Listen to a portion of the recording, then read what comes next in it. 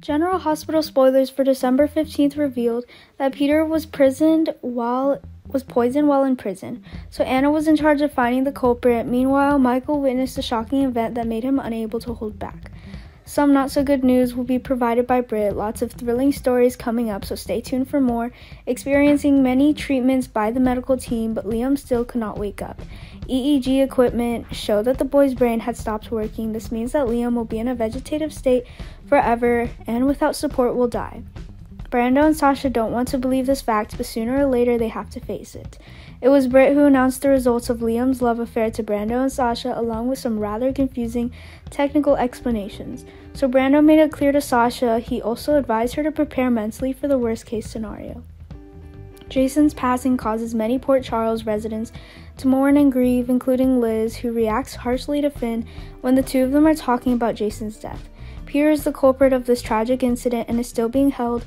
Liz heard that Peter was poisoned and just hoped that this time he could disappear from here. When someone brought food to Peter, he immediately collapsed on the spot. Peter is taken to the hospital and Austin is the doctor in charge of his care. I'm sure Britt will get a detailed report from Austin on Peter's situation just in case things get worse. Besides, Maxie has not made any new moves recently. Perhaps she was waiting for the threat of Peter to disappear.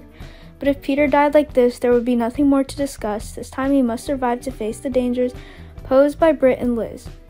These two are looking to take Peter down every day. Because he killed Jason, the man who meant so much in Britt and Liz's lives, Peter's case must be thoroughly investigated. Anna tried to find clues related to this incident and how Peter was poisoned while in captivity. Is this a murder plot? The first thing to do is find out exactly what kind of poison in Peter's food, and from there investigate which organization is related. Of course, Sonny has yet to get his hands on the plan, and all the clues point in Selena's direction. General Hospital fans know that Brad was the one who brought Peter and the other inmates food. It seems that this plan was carried out very secretly, so Anna could not find any evidence to accuse Brad. Brad's hearing is coming up, and it's likely that Anna can't do anything but watch Brad free. Celine Wu had a methodological plan, but it still didn't really work while Peter was still alive. Even so, it still has an effect on Peter and also entails many fascinating stories surrounding this incident. Michael doesn't want Brad to be free after all his bad deeds. However, the result will not be what Michael wanted.